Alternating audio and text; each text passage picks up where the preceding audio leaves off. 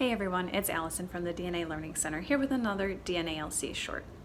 Have you ever wondered how it is that all of the cells in your body have the same DNA, so the same set of instructions, but yet different types of cells can do different things? Let's talk about that. Different cells with the same DNA can use that DNA or follow the instructions coded in that DNA in different ways thanks to something we study in the field of epigenetics. Epi refers to something being over or around, and genetics refers to DNA or genes. So epigenetics is the study of factors that occur sort of on top of DNA.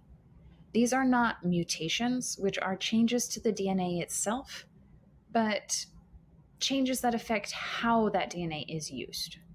There are a variety of epigenetic marks, and today I'm just going to discuss one of them, DNA methylation.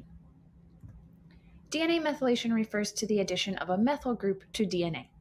A methyl group is one carbon atom, which is the C here, bonded to 3 hydrogen atoms, which are the H's.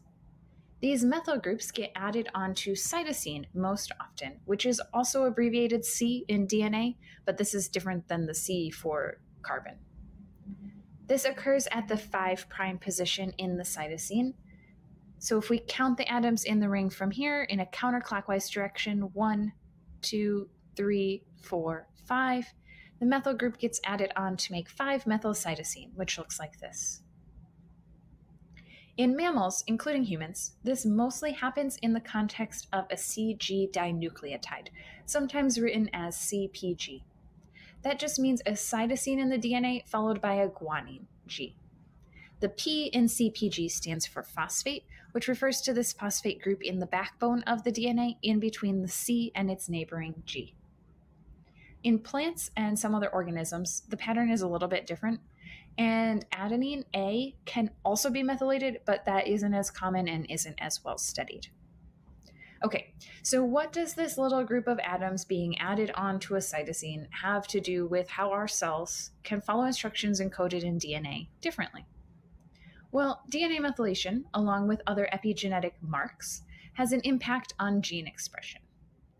Epigenetic marks impact which part of your DNA gets transcribed into RNA and translated into protein. And proteins are usually what actually carry out the functions of a cell. So this is my depiction of a promoter, which is a region of DNA just before a gene where proteins bind to initiate transcription of this gene. Promoters often contain lots of CPGs. In fact, in humans, about 70% of proximal promoters, so promoters that are right next to the start of a gene, contain what are called CPG islands. CPG islands are stretches of DNA that have more CPGs than are expected. DNA methylation that occurs in promoters usually stops that gene from being expressed. This is at least partly because the methylation physically blocks the proteins required for transcription from getting to the promoter and the gene.